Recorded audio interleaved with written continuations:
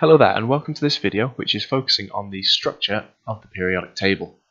So this should just be a quick recap to show that the groups are the columns that go down and the periods are the rows that go across.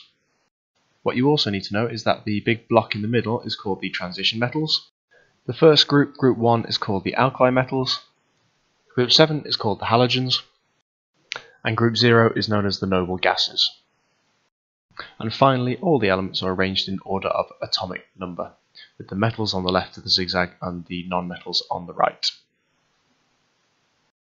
Okay, let's have a look at a question then.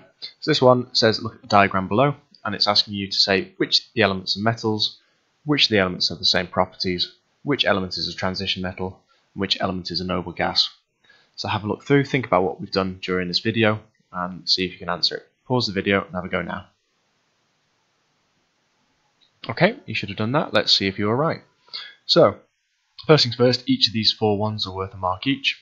So, which elements are metals? You need to have got all of them, which is A, B, and C. So it's everything to the left of this zigzag. Which elements have the same properties? They're the ones in the same group.